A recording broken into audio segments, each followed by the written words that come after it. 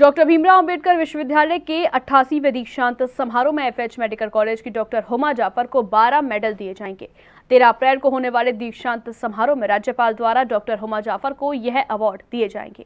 Doctor Bhimrao Ambedkar विश्वविद्यालय का भी दीक्षांत समारोह होने वाला है। 13 अप्रैल को ये दीक्षांत समारोह होगा। ये 88 दीक्षांत समारोह है, जिसमें जो छात्रों ने अच्छा प्रदर्शन किया उन छात्रों को इसमें राज्यपाल द्वारा मेडल दिए जाएंगे।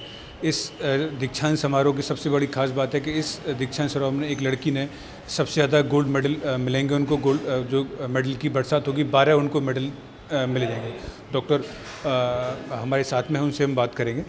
कैसा लग रहा है, पहले तो ये बताएं कि आपको सबसे ज़्यादा मतलब मेडल आपको मिलेंगे, आपने टॉप किया है जो। जी, मुझे बहुत अच्छा लग रहा है। मतलब ये एक्सप्लेन करने वाली फीलिंग नहीं है, ये मतलब आउट ऑफ द वर्ल्ड। मुझे पता तो था कि मुझे मिलेंगे गोल्ड मेडल्स, बट इतने सारे गोल्ड मेडल्स मिलेंगे ये मैंने कभी सोचा नहीं था।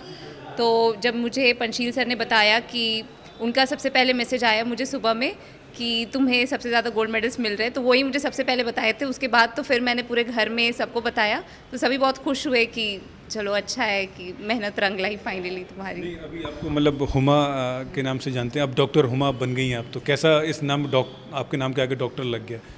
ये मेरे लिए बहुत बड़ी बात है, क्योंकि मेरी फैमिली में कोई भी डॉक्टर नहीं है मेरे से पहले।